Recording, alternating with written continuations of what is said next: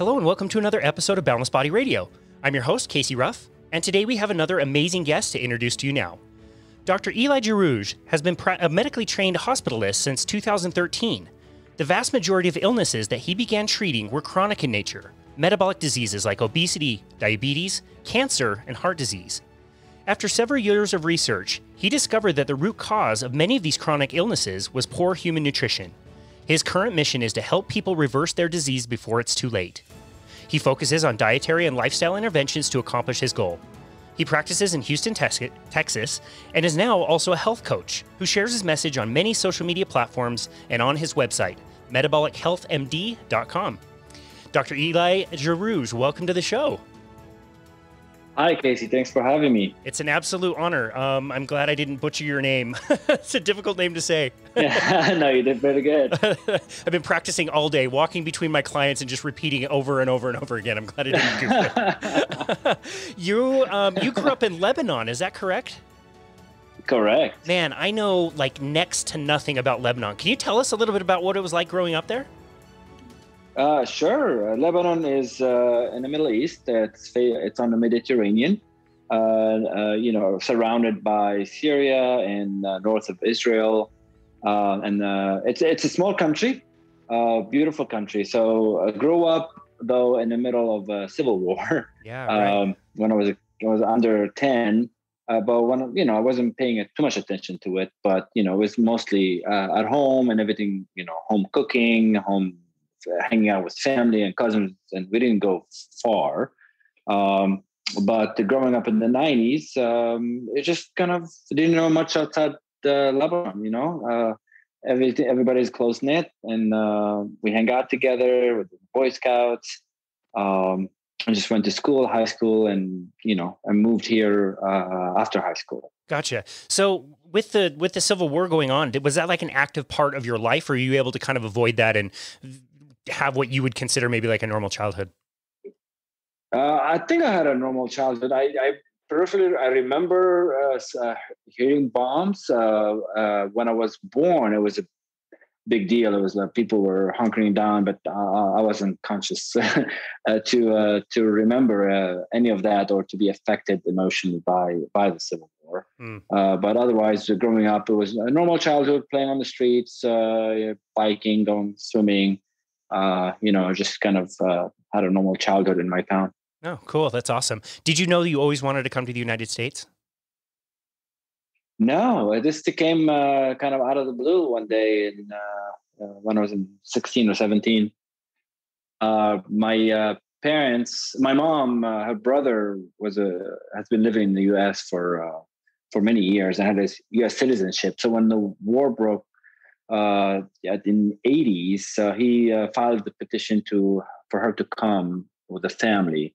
We forgot about it, and I didn't know about it. 10 years later, the embassy, called us and said, "Hey, you have the green card. You want to come? You have 6 months to decide. Take it or leave it." So that was junior high in high school, and I still had one more year. We decided to take it and move and come over here, and then.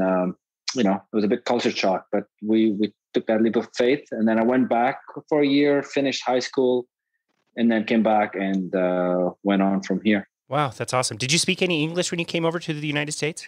Yeah, very little. I mean, I'm French educated background. Lebanon was, occupied by French after World War I.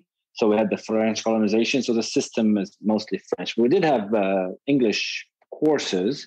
So I knew grammar, I knew, a lot of how to write, but the pronunciation and thinking on the fly and really conversing was much more challenging. That took some time. Wow. Well, you've certainly mastered it. You did a really good job. Where did you come into the United States? What city did you live in first? So my aunt and uncle, they lived in New York City, in Brooklyn. So we first flew into Brooklyn.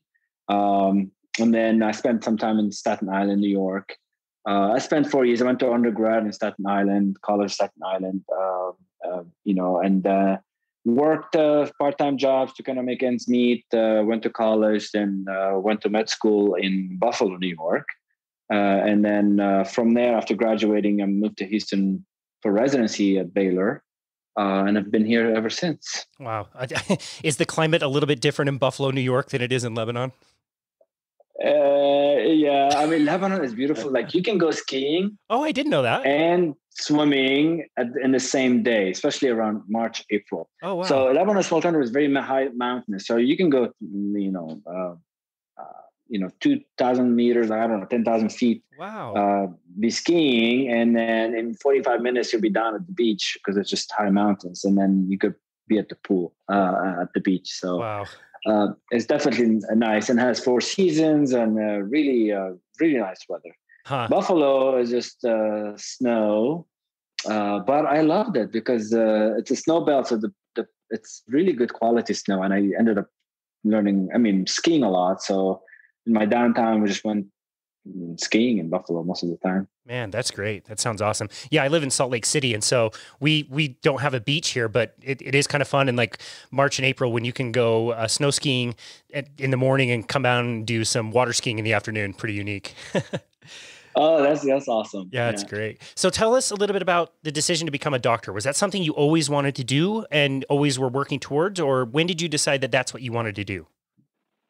I can't tell the chicken or the egg. Was it my parents imprinting in my mind or me wanting it? As a child, so my grandparents lived with us, and when they were older, their physician, we used to still make house calls.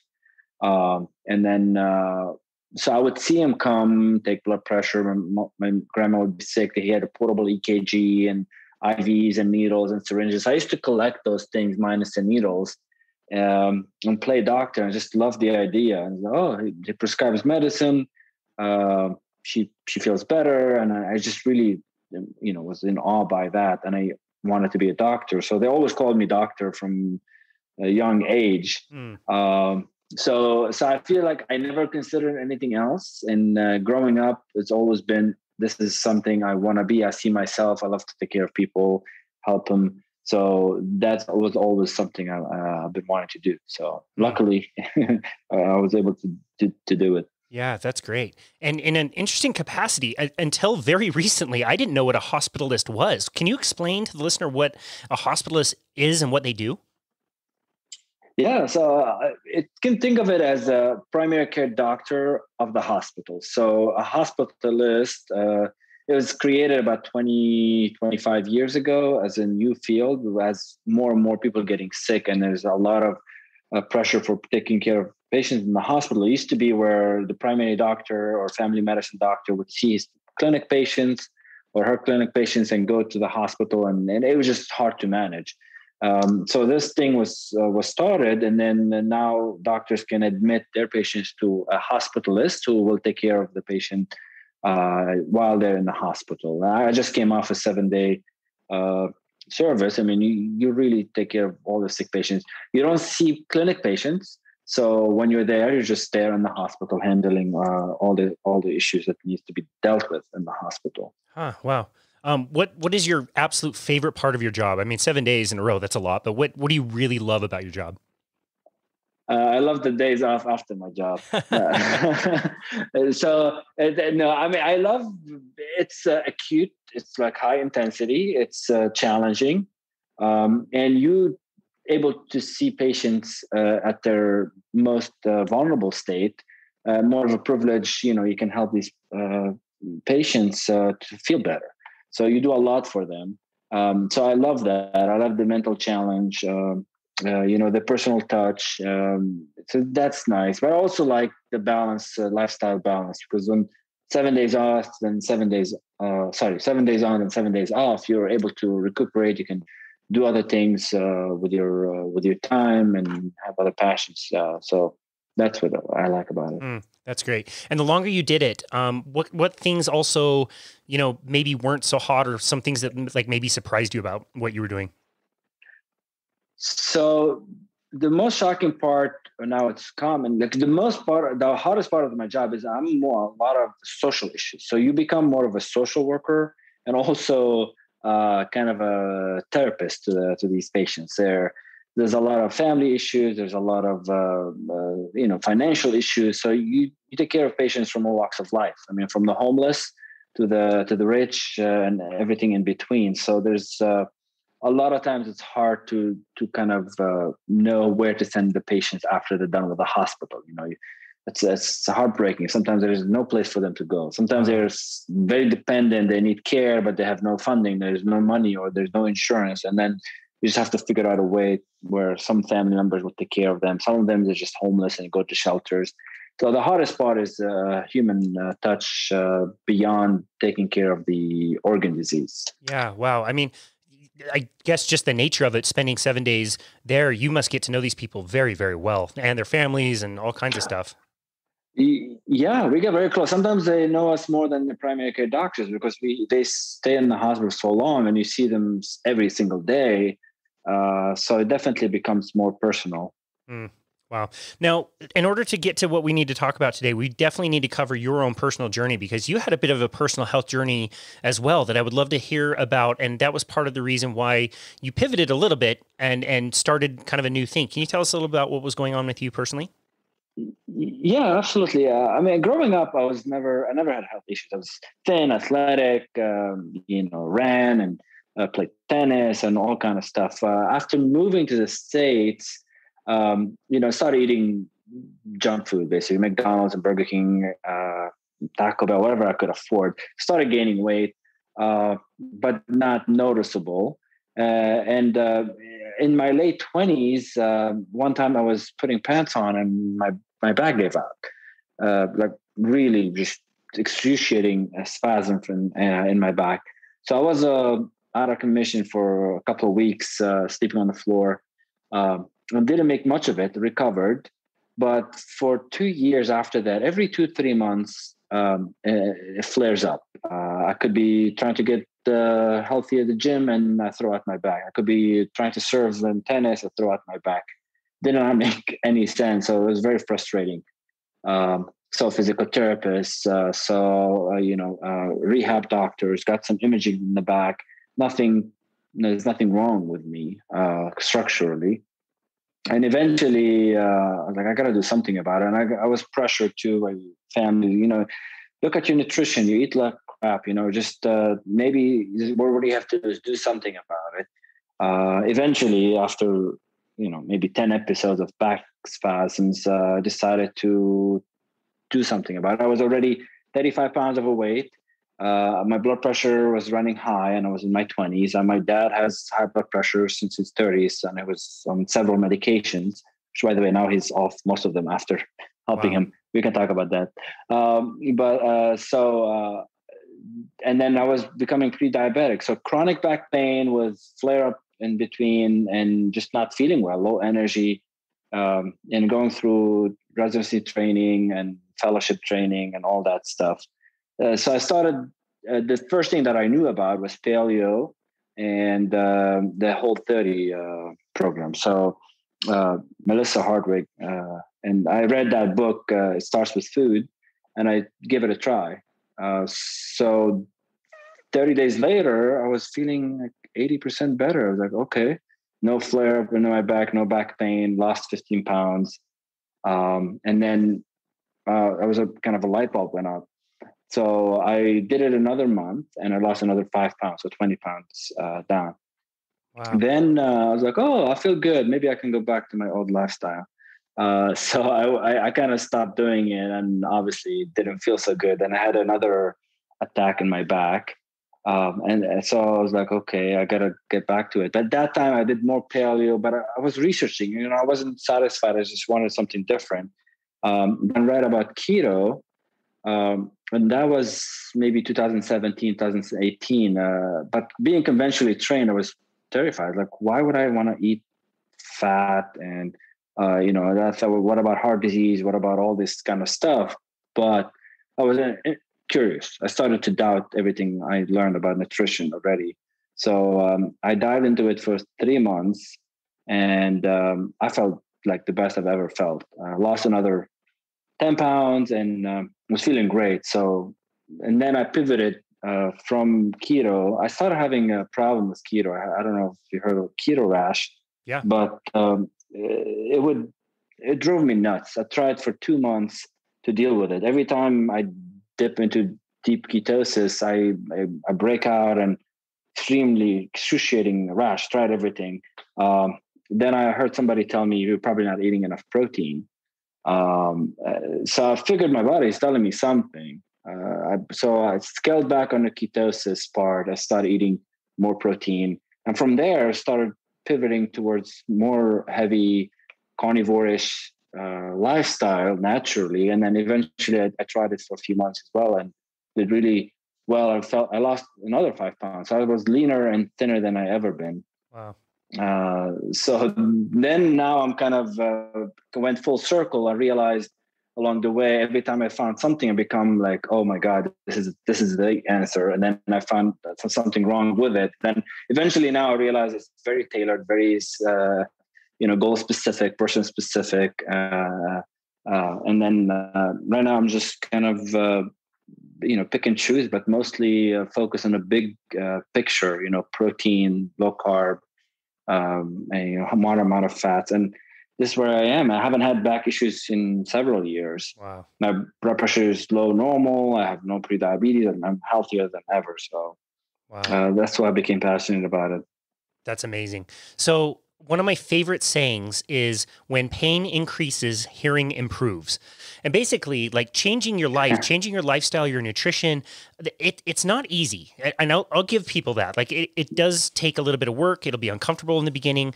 But if your life is painful enough, if it hurts bad enough, you will do anything to change.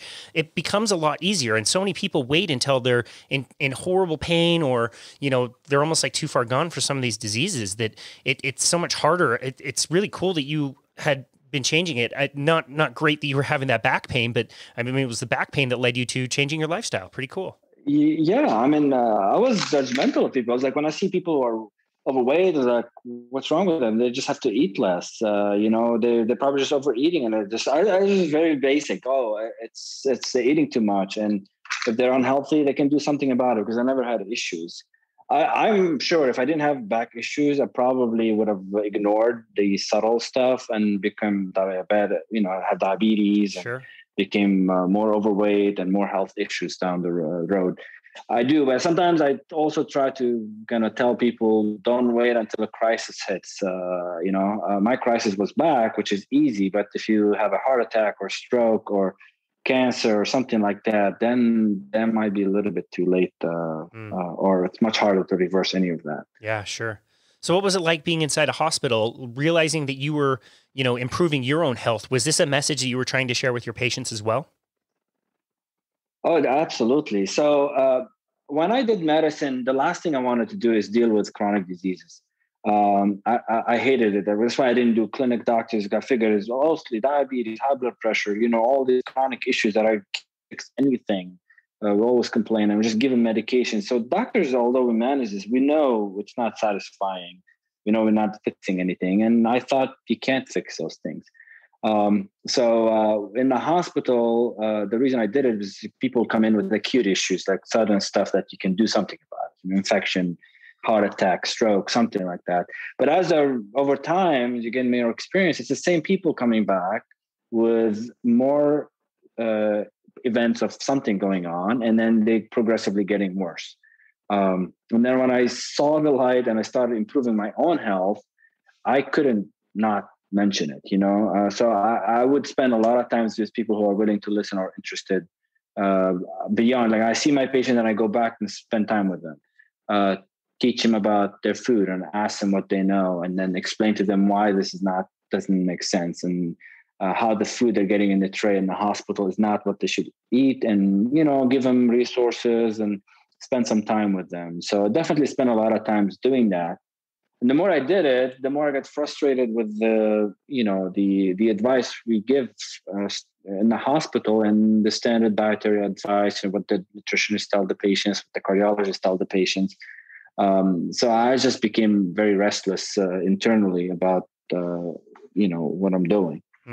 I've seen pictures of it. I've seen pictures of it around. Lots of people have done this, but must have been pretty shocking once you learned some of this stuff, to be treating somebody who maybe had a heart attack and then looking at that tray of food that they got in the hospital and realizing that it's total garbage. Absolutely. I mean, I wouldn't feed it to a dog. It's just, it's so bad. There's nothing real about the food. Like, it's a muffin that comes in a package, and it's maybe a cereal, and then 1% milk, and then orange juice and apple juice, and then some pancakes with some syrup on the side. The eggs look weird. They don't look like real eggs, like a scoop of something. And if they put a patty, meat patty, it smells horrible. So really, everything about the tray looks like I wouldn't touch that. And I feel bad for these patients. They don't have options. And that's like a diabetic tray. So there's no carb restriction, and you can't control that. You can try to order a diabetic tray, or, and then the same food comes, because, the guidelines say you have to have a certain amount of carbohydrates. Yeah, it's just absolutely very frustrating. It must be. I can't even imagine being in your shoes and seeing that go down and being so frustrated. I was going to say, you learn to kind of realize you can't control that stuff. So you just focus on, empowering the patient, educating them, telling them what the right thing to eat. And, I know I'm not going to follow them long term. So you just hope with a few days you spend with them to impress them enough to make a change. Yeah, dude. That's all I can do. That's great. And we are going to be talking about that. I really, really, really want to talk to you about stoicism. And that's a concept that comes from stoicism, is learning about the things you can control and learning about the things you can't control, and anchoring to the things that you can control so that you can always be successful. And so I think that's such a great approach. You can't control that food, but you can educate them if they want to hear. So that's great. I love that. Yeah. I mean, stoicism has been a huge tool in my life, personal life, professional life, to help me. It's a great tool. Yeah, I could not agree more. I found it more recently, and I wish it was something that was introduced to me a little earlier in life. It's so helpful, and I do want to talk about that for sure. Yeah. You already mentioned this, but I want to go into a little bit of detail on this. And I'm really glad that you mentioned this. There is a difference between chronic disease and acute disease. Can you just one more time kind of highlight the difference between those two things? Yeah, acute disease, something happens suddenly. You get a pneumonia, you get sick, you start coughing, fever, you get a sudden heart attack, a stroke, you break your leg, stuff like that. You get injured. That's acute stuff. Something suddenly happens. Chronic is more slow. There's no specific day or time that it happens, and then it kind of slowly builds up. You don't develop diabetes overnight. You eat bad for a long time, and it's kind of slowly get worse and worse until you develop diabetes. High blood pressure, you don't develop high blood pressure overnight. You slowly start going up. Heart disease, the heart attack is the acute event, but before that, there's a lot of plaque or things happening under the hood causing that. Cancer, same thing. It doesn't grow overnight. It's slow. So these things take months and years to develop, and there's no quote unquote cure in a traditional sense. Versus, a heart attack, you can put a stent, you can do something about it. Stroke, you can put clot busters. Pneumonia, you give antibiotics. But chronic diseases, you manage symptoms, and then it's something you live with for the rest of your life.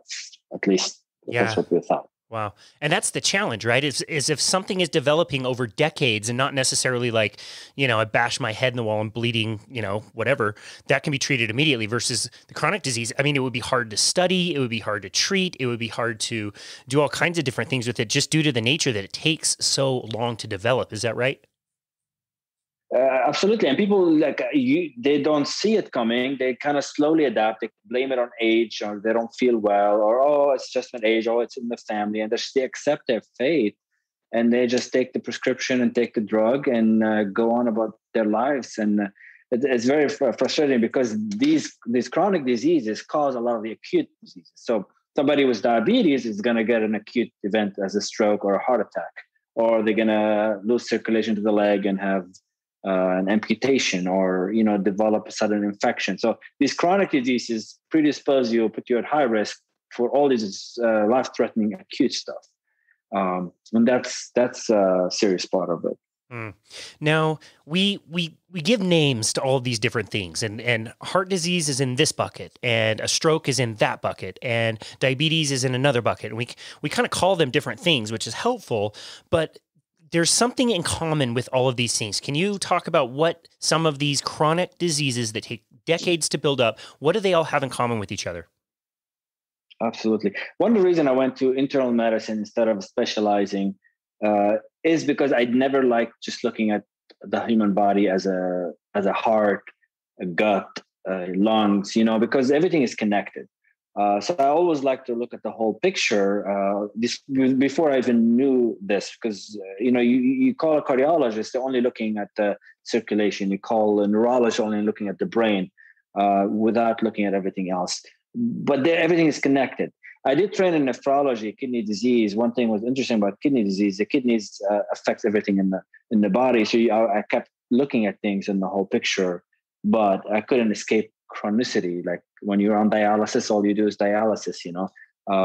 So right now, in medical school and training, you know they're connected, but you never really go to the root cause and see what you can do about it.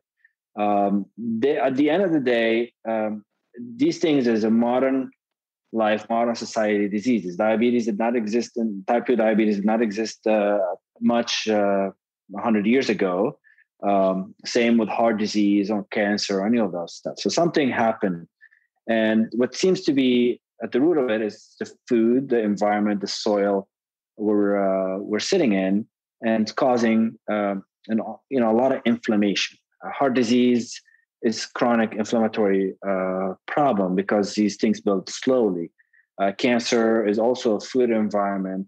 Diabetes is a metabolic derangement. So when you go below the surface, you found the trunk of it, and that tends to be it's excessive processed food, carbohydrates, and at the root of it all is the insulin resistance. Too much insulin that's causing or driving a lot of these things, driving obesity, driving diabetes, causing heart disease, and even cancer. There's a lot of research pointing to cancer as a metabolic disease rather than genetic disease. So everything seems to be connected. Mm. And in my experience past year or two, so helping patients reverse these things where they weren't even thinking about start getting better. You help a person with lose weight, all of a sudden the diabetes goes away, their headaches go away, their high blood pressure goes away, their skin conditions go away. So just doing one thing is fixing a lot of other things. So you're hitting the root cause versus you give a prescription for diabetes, a prescription for high blood pressure, a prescription for cholesterol, and then you end up on a list of medicine treating symptoms and not fixing anything. And continually, they just like slowly getting worse. Yeah, and they continue to get worse and more. And then from pills to insulin and heart attack and stents and then congestive heart failure, not to mention liver. And you see a lot of fatty liver disease from the diet. Hepatitis C used to be the main reason for liver cirrhosis. Now it's fatty liver disease. And then people are getting transplants for something that's completely preventable, even reversible before it gets too late. And it's the same thing. It goes back to the same thing. That's why I was exhausted this past week. I have a young lady waiting for liver from fatty liver disease. A guy waiting for a heart transplant from heart failure from prior years. And then, complications, people on dialysis, things like that. You treat them, you make them feel better, but they didn't fix anything.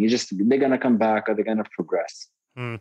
And all of those things that you're talking about, it's so ubiquitous. I mean, the numbers that we see, like 88% of Americans are metabolically unhealthy. And that was in 2016. Think about that. We've had some really crappy, year and a half of people getting, I would consider, way less healthy.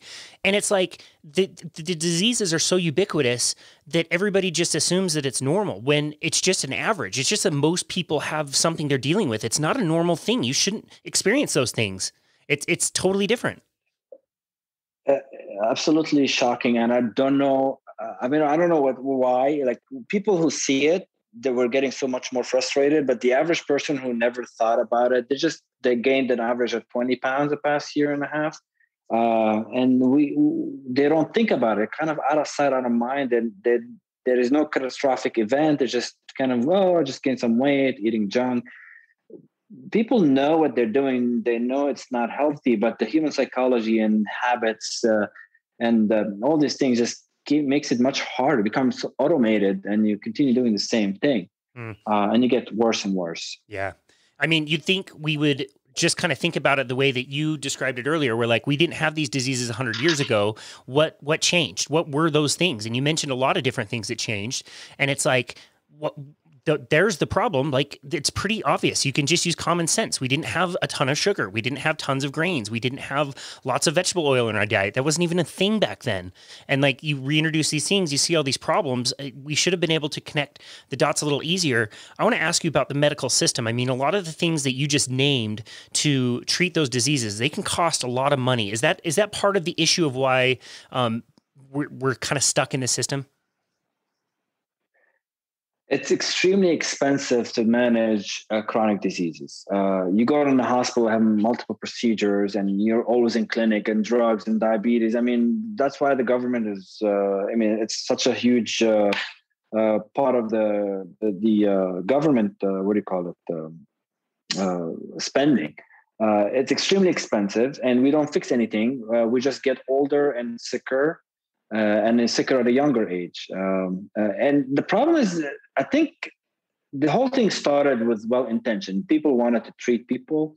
They created drugs. Drugs are important, but it became too much about money and about managing chronic diseases that there's no money in researching diet or reversing things or stopping medication. So naturally, as a business mindset, they pivoted things away from that, and then the lobbying and who sponsors who and sponsors what research, and things took a life of its own and we ended up paying the price as a society. So what sorts of things do you find to be the very most helpful to actually not just manage the disease, but actually, quote unquote, reverse the disease? What things do you find to be the absolute most helpful? Food. At the end of the day, it goes back to food. So every client, every patient, they reach out, they want to lose weight, or they want to reverse the diabetes or high blood pressure. The reversal is with food. So we eliminate all the processed stuff, and it's almost never fails. As soon as they eliminate the junk, the sugar, the processed carbohydrates, the seed oils, everything starts getting better. The weight starts falling off. They could be overweight all their lives or high blood pressure for years.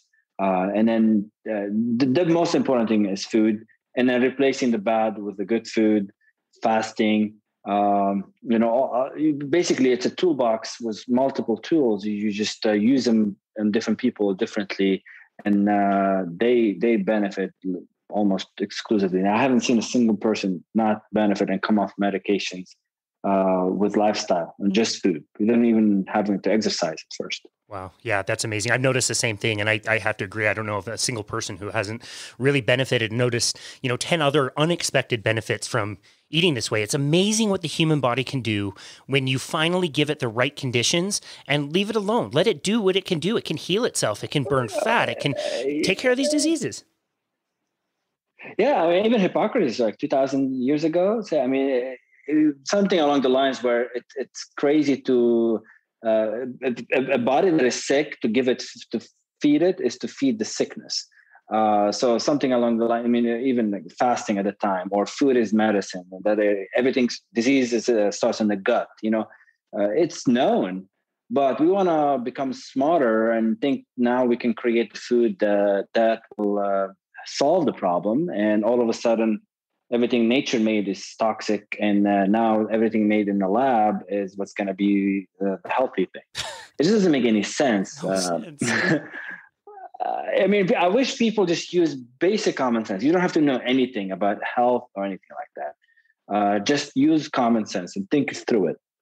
And you'll realize how ridiculous this is. Wow.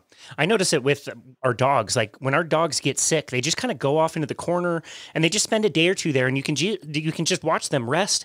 I mean, my other dog kind of injured his paw a few weeks ago, and he just knows not to run anymore. And once he does that, after a few days, he's all healed up. Like he knows how to fix himself, and it's through rest and all the things that we should be doing, but we lose sense of that. And it's so interesting to watch a normal animal sort it out. It's a beautiful thing. And I see kids, like, kids, before we ruin them, they, when they don't feel well, they don't want to eat. And parents want to shove food down their mouth. No, you have to eat. No, you have to eat. You're sick. You have to. No, I mean, the body's telling them not to eat. It's recovering. It needs to focus on healing and not digestion. So I tell friends and family, hey, but your kids are sick. They don't want to eat. Don't worry. They'll make up for it in a few days. And of course, they get really hungry after they recover and they start eating and everything is back to normal. If you let the body, or we listen to our body and what it's telling us, it's much smarter than us. So we should listen and do what it's telling you to do. Yeah, I love that. Man, if you could travel back 30 years and tell my mom that same thing, I don't know what you were brought up on when you were sick, but I can't tell you how many liters of Sprite and saltine crackers I was given anytime I was sick. I had to eat them. They were gross. Yeah. Similar stuff, Sprite or a 7-Up or, rice and bread, and you gotta eat, But yeah, nobody would let you not eat, and it's okay to, not eat for a day or two. Yeah, exactly. Wow. Okay. So you decided to change your business a little bit and work with people in a different way. I think it's really unique to have a doctor who's also a health coach. When did you decide to do that? And what was that transition like for you?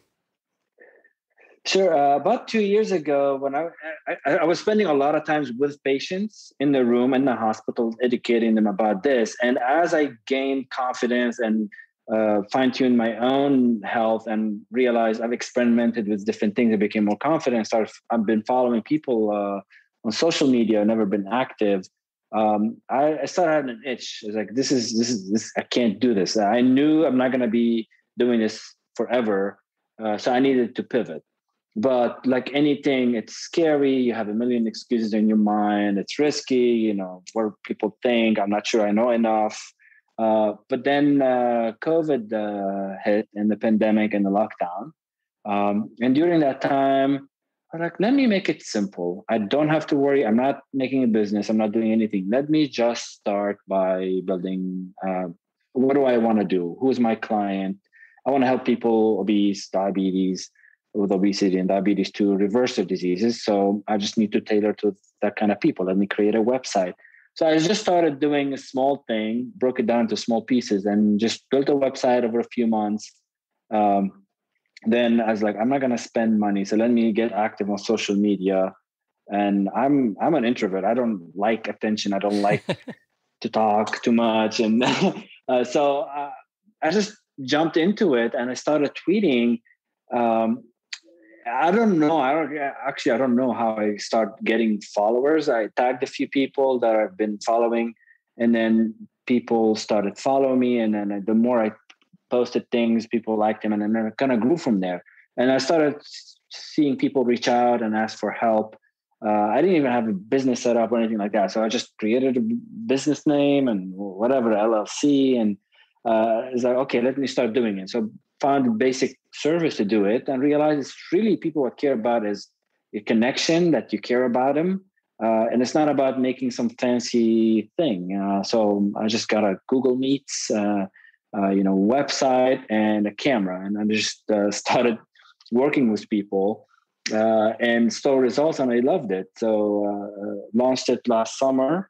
And as I start growing slowly, I realized I don't have time to do both hospitalist and this if I want to grow this. So I started cutting back on hospital medicine. So I'm half-time there, and took a pay cut, but I realized money is not everything. And I started focusing on this and see where it goes from there. So got into Instagram, Twitter, just to kind of engage with people, and let it organically grow. And it's been awesome. That's amazing. The two key words that you said several times in that, your answer, start and grow. I mean, I remember, I can't remember who the guest was, but I remember a Joe Rogan podcast that I listened to maybe back in like 2018. And they were talking about like social media and businesses. And they just kept saying like, there's no system. There's nothing limiting you from going out and doing exactly what you want to do. Like use these things to find your way forward and it will slowly build. And I remember thinking that, but hesitating and being afraid and not starting our own thing. And we didn't start Boundless Body until several years later during the pandemic. And I think back to, if I would have took that advice sooner, started anything back then, and then just allow it to slowly grow, I think that's such a gem of wisdom that I really wish I would have not ignored, Yeah, unfortunately, we always learn it in hindsight, but we eventually jump into it. It was very hard initially to jump into the risk, paralysis by analysis, and you worry about so many things. How are you going to make it perfect? You realize you just have to take the first step, and then everything, and you'll figure it out. I'm not a business person. I'm still not a business person. I just needed this one client to start with and learn from and make it better for the next client. And that's the thing is about breaking things, making them simpler. I don't have to have this elaborate business plan and the best website, and it just needs something to be functional. And that's what I tell people. Just if you're passionate about something, you don't have to quit your job and take huge risks. You can start it as a side hustle and then take it from there. So that's been the best thing I've done. I think the pandemic and then the isolation was a huge kind of drive to do something about life, because everybody realized, belongings don't matter, things don't matter. It's just really about what are you passionate about? What do you want to do? What makes you happier? And then people figured it out. You either got unhealthy and poorer or really miserable, or you really excelled and started your business or did whatever you wanted to do. I couldn't agree more. I think that's really beautiful and a wonderful piece of advice. I'm going to put you on the spot here. This doesn't have to be like the person that got the biggest results. Maybe it's somebody that you saw in rotation today. What is a success story that kind of pops up into your mind from one of your clients that got you really excited? Okay, so this is just reminding me. So 2 years ago, when I was just starting to advise people, there is this patient, she was in her 40s and she was in severe liver failure from fatty liver disease. She was very obese, fatty liver disease, and they were talking about liver transplant. And if you don't have cirrhosis yet, it's not irreversible. So I was initially at the time I was reading a lot about fructose and how fatty liver is it's very damaging to the liver, and intermittent fasting. I'm starting to dabble into that, and I spent time with her. I told her, look, if you continue what you're doing, if you follow the advice we're doing, you're only heading towards transplant. She was starting to get confused from liver cirrhosis. The husband was there. He had heart attack and open heart surgery before. He was motivated. He's like, we want to do something. I don't want her to get a transplant and she's going to die otherwise. So, okay, there's only one thing you can do. There's no harm in it. Cut out sugar completely. They would be basically American diet, like soda, juices, sweets, and all that stuff. Cut out sugar. Whatever tray they bring you here, refuse to eat. If you want to do it, you'd rather fast than eat this crap, and then make it out of the hospital and just start eating right and lose all the sugar and weight and stuff like that. So I thought, they'll probably listen, maybe not. She got really worse, but the husband stuck to it, and I left service, and then I saw that they left the hospital. 3 months later, I decided to check on them and check with the chart. I realized that her liver numbers were normal. So I emailed the husband, and he told me that they followed the advice. They cut out all she didn't call it keto or anything specific. They basically cut out the sugar processed food and started doing fasting and eating more protein. And she got better, and she lost more weight than she's ever been. And her liver disease is reversed completely. Wow. That was like, I got goosebumps at the time. It's like, oh my God, my words for a few days helped somebody in a vulnerable state to turn the trajectory completely, avoid liver transplant, avoid probably early death. And really now they're very active and they're healthiest they've ever been. So I think that was an inflection point where I realized, I'm good at this. I can do this. And really, I just need to be able to help people and advise them and convince them that they can do it. And so this is when things started, growing in my mind. Wow. I love that. I don't know about you. And in fact, I'll just ask you the question is whether you're optimistic or pessimistic that, the system will change or that people will change. I find myself very pessimistic that, systemic change is going to come anytime soon. I think we're going to get a lot worse before we get better. But think about that one life. Like, don't think about people. Think about a person. Think about that their lives are now improved so greatly because of something you did. And again, it's not your job to fix the world, but you helped a person fix themselves. Like, that's amazing. It's so cool.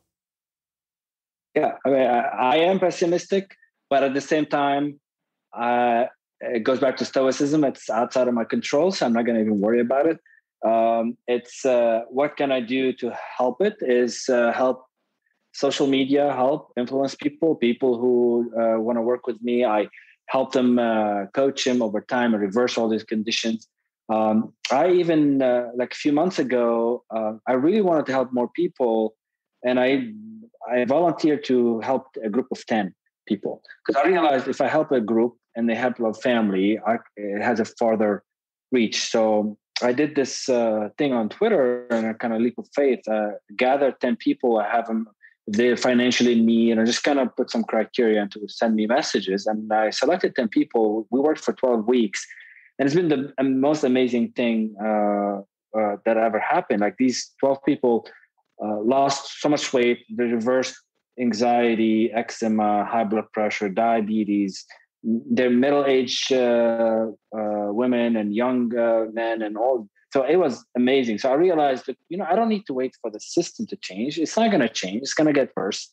I can control what I can do. I can help people, and people, if they're empowered and they want to help themselves, they'll try something. Yeah. And then that's been amazing. So yeah, I don't wait for things to happen anymore. It's not going to happen. That's awesome, man. I love that so much. Okay. Have to ask you, Stoicism. When did you first learn about the concept of Stoicism? Maybe 3 years ago. I got a book as a gift. It's called The Daily Stoic. Yeah. Ryan Holiday. And what I liked about it is just kind of a small paragraph, a quote from one of the Stoics, and some elaboration on that, and for every calendar day.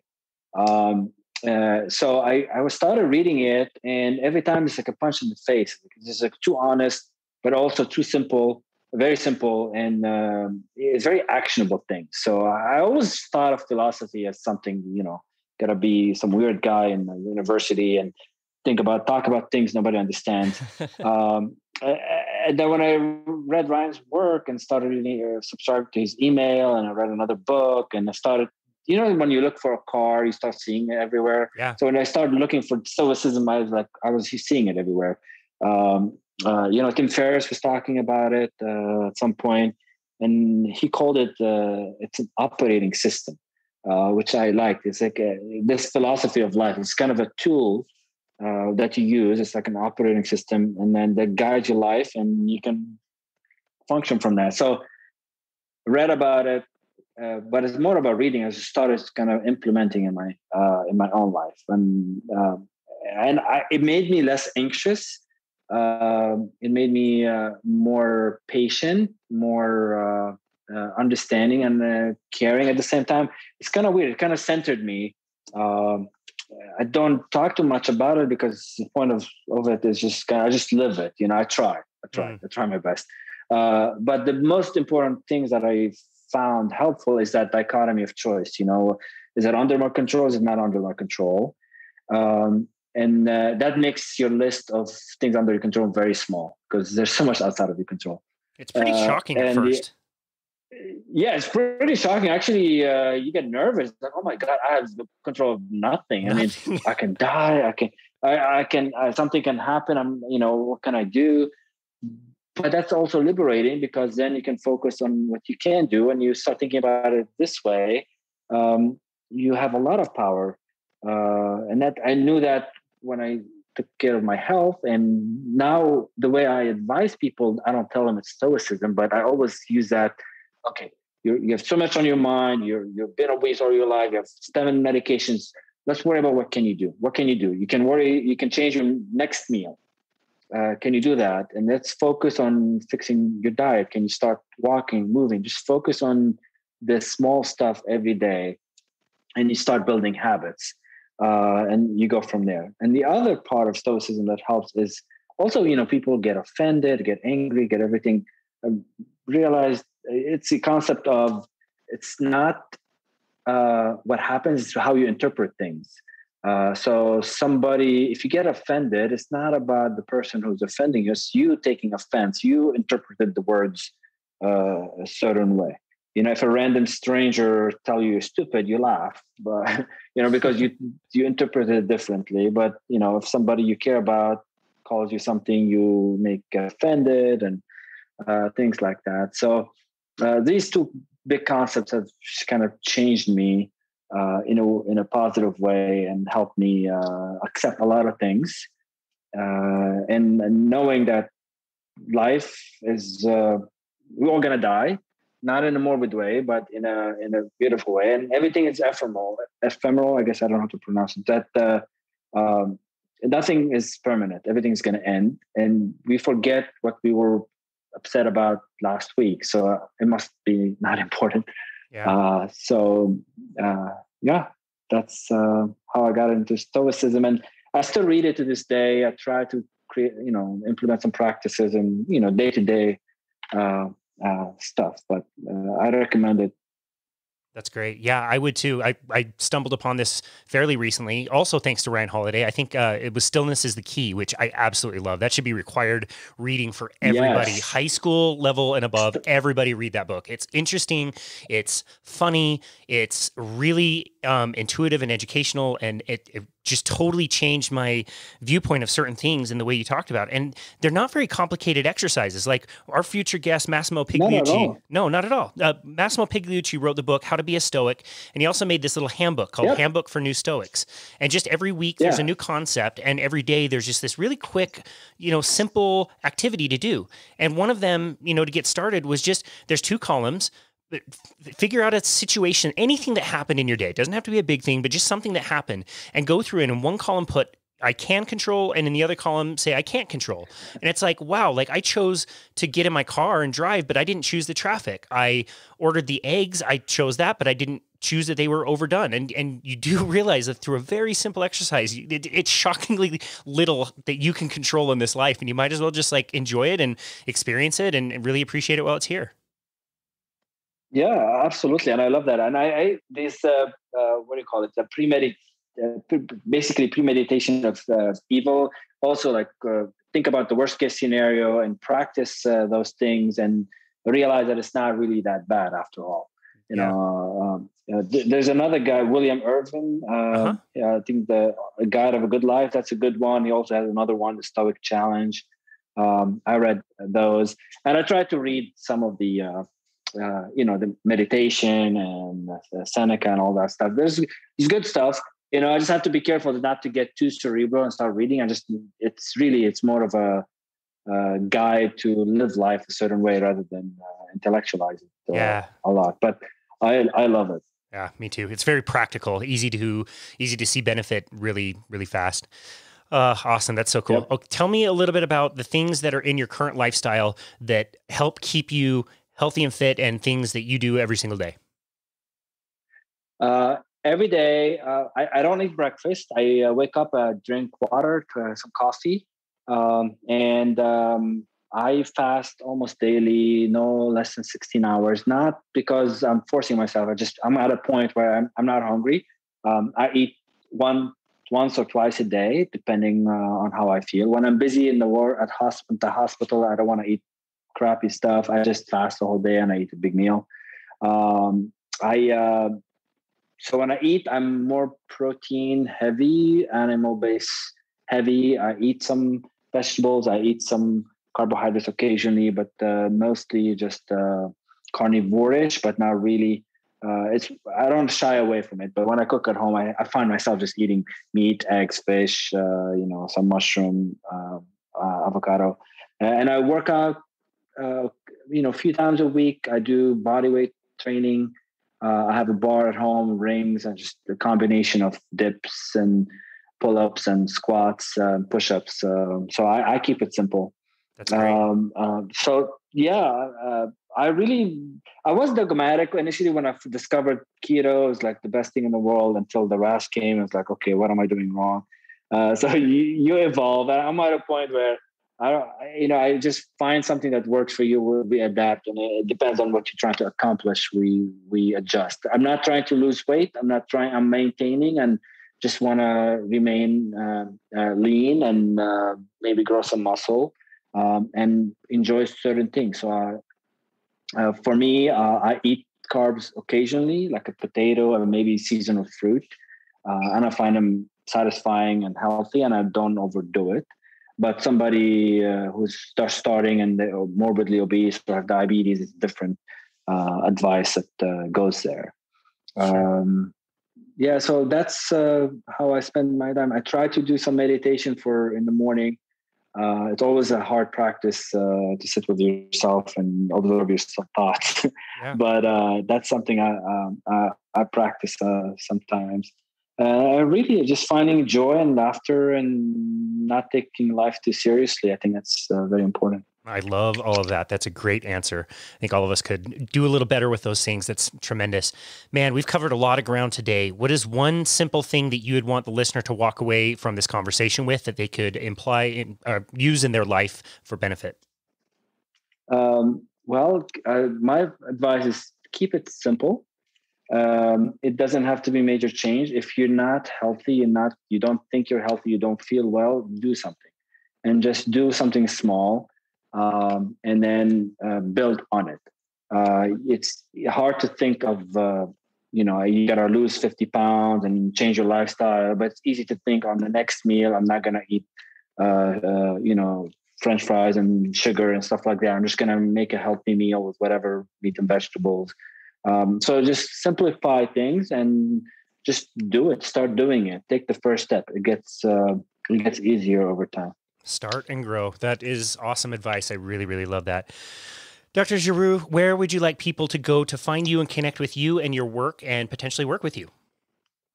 Yeah, I have if you're interested in working with me, I do coaching all remote, and I have a website, metabolichealthmd.com. You can reach out. I have a description of the programs that I have there. And I'm active on Twitter, ElieJarrougeMD, and on Instagram, if you want to see more pictures of the food and some more elaboration on some thoughts, I think Elie_Jarrouge. So I'm accessible, easily accessible. Email me or reach me through the website or on social media. That's tremendous. We will link to all of that in the show notes.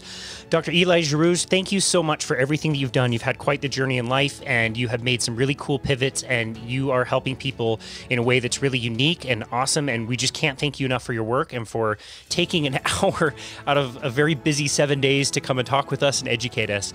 We love your message of simplicity. We like how accessible everything is and easy to find, and we're just so thrilled that you would do that, and thank you so much for appearing on our show today. Thank you, Casey. I'm honored to be invited. Absolutely. It was our honor. And this has been another episode of Boundless Body Radio.